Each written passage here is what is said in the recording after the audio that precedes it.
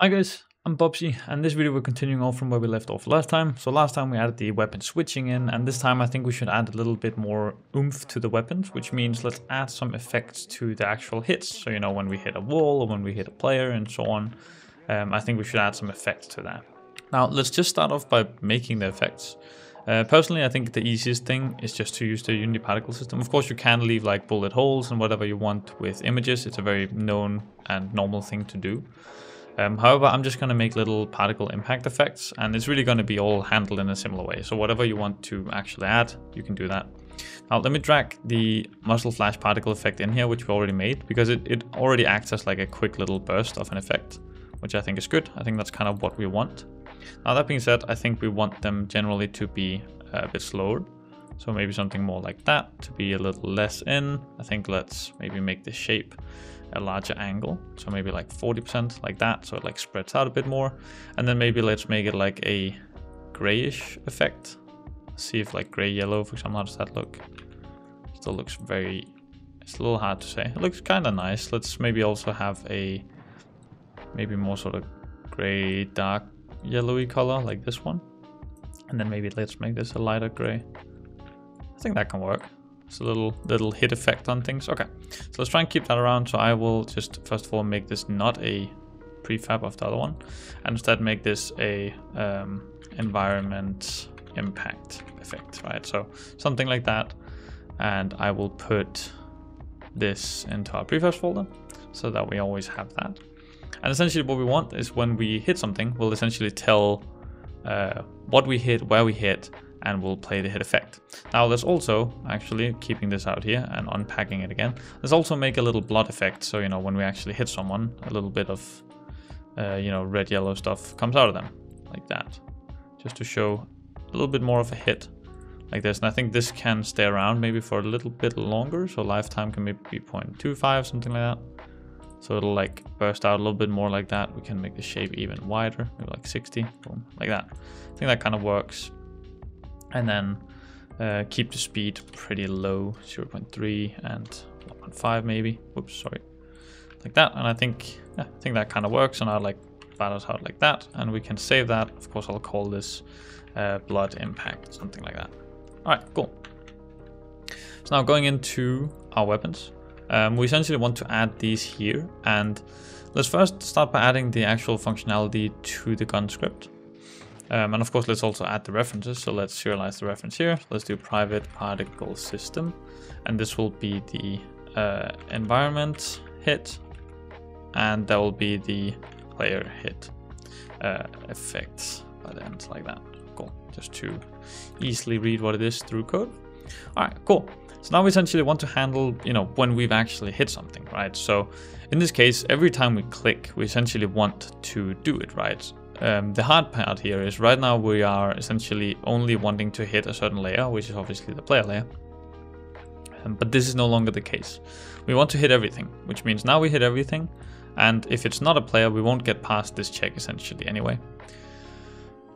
That being said, we might still actually want the hit layer around, because we still, of course, oh yeah, we do actually hit walls and stuff with this, right? I already forgot. We made it in the hit layer earlier that the environment also counts. It's just ourselves we can't hit, which is good. Right, so essentially now if it is not a player, we want to do one thing, and if it is a player, obviously we're already doing something. So I think that's how we should really go about it. Now let's try and think a little bit, because it's easy enough to do locally. The hard part is doing it possibly network, but let's start with just getting it done locally, and then we can try and assess how we might prefer going about it. So let's start here where if we don't hit a player, let's do, and if we have the environment hit effect, just making sure that it's not null, then we want to spawn it. So I want to instantiate the environment hit effect, which is like that, and we want to do it at the hit dot point, which is what we hit, and then we want to do it at the quaternion dot rotation, I think. Look rotation it is, to the hit dot normal. Now, if you're not that familiar with vector maths, this might be confusing why we're doing this exactly. But I'll explain that in, well, let me just explain now essentially. So when you hit something, you hit the surface, and the surface normal or the hit normal will be the direct direction out from the surface, right? So in this case, if we look at it from up, if the bullet comes in here, you know, we shoot from here, we hit the wall here, the normal will be straight out of the wall. No matter what direction we shoot from, essentially, as long as we hit this wall, the normal direction will be 90 degrees out from the wall's angle, right? So that's the hit normal, essentially. And that's why we're doing this, is we want the look rotation of the effect. And actually, let's just double check that that is actually what we want, because sometimes they are... so we essentially want the blue arrow to be turning out. And let's have this be set to local, and that seems to be correct. Yeah, so I think that's the way that we want it.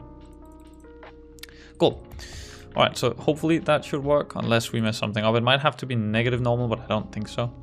So let's try and go and set that up on the player real quick. So let's take both the pistol and the rifle. We can add the effects in here. So we can add the environment hit effect there and the blood impact effect there. All right, so let's just go and test this. And first of all, this is just local right now, so let's just test it fully locally. So let's just do one player that we're waiting for. And now when I hit the wall, you can see this little impact explosion comes out. Cool. And when I use this, you can see this little hit impact comes out, and it works off of all surfaces essentially.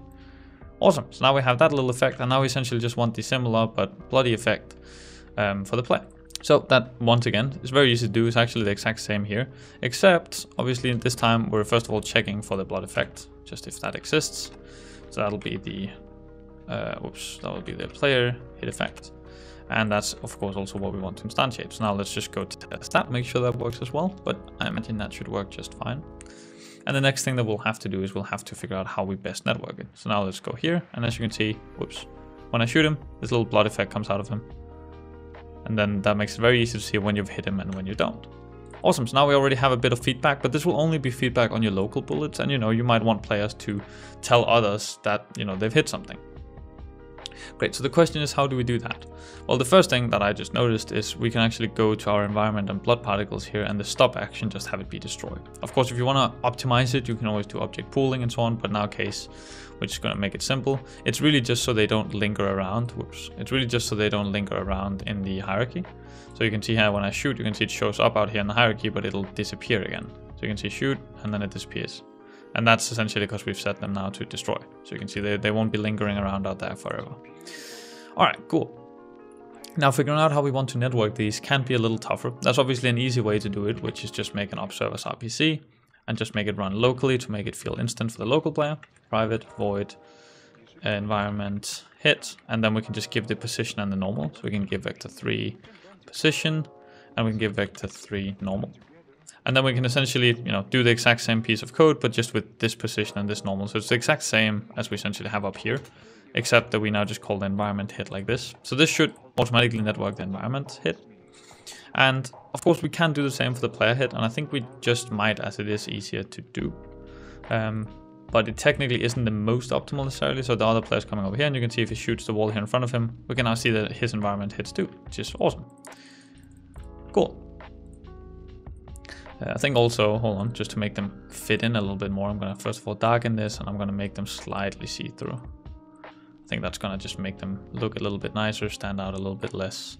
But, you know, obviously small details. Yeah, okay. Anyway, that's a little sidetrack. The question is, how do we want to convey that we've hit the player? The thing is, right, let me try and draw this out just very quickly in Paint and make it very pretty. Let's say that we have the enemy player. Let's say that this is top down, right? So we have one player here, one player here. Now the player from over here shoots this player, right? So he shoots him, hits him here, right? So that has hit him right there on the side. And this should essentially make it, you know, burst out from here with the effect. But the issue is, if you have ping, this is going to be greatly delayed for everyone else, right? So it might burst out over here for me, but the issue is, and we might see the hit, right? This is the issue of a local, for fully local hit setup, which is also why it's not cheat proof. But let's say that he moves, and he's moved now up here. The burst will still for everyone come from here when you finally sent, you know, out that the hit comes from here, which might look weird. So in order to combat this, what we might want to do instead is we can actually tell everyone that we've hit him here in his local position. So in relation to him, shoot the blood effect from here. So that means now that when he moves, the blood effect essentially will move with him. You know, wherever that he has moved to ever since, the blood effect will have moved. And this will essentially hide, you know, the lag or whatever better. And that's really what it is with a lot of networking. Of course, there's methods you can do to prevent this automatically, which are a lot more difficult to make. But essentially with simple multiplayer like what we're making right now, this, in my opinion, is one of the best ways, and you really have to kind of smoke and mirror multiplayer, and it's one of the magics of it, and will forever be a puzzle on how you can do it perfectly. But I'm just going to do it how I want to do it. So let's first of all do the run locally true again, private void, and then let's say player hit. And now we want to send the player that we've hit, so that's the player health. So that's the player. We want to send the vector 3 local position, and then we want to send the vector 3 for the normal again. And so essentially now, what we've got to do is we have to now send this. So we'll send the player health of the player that was hit.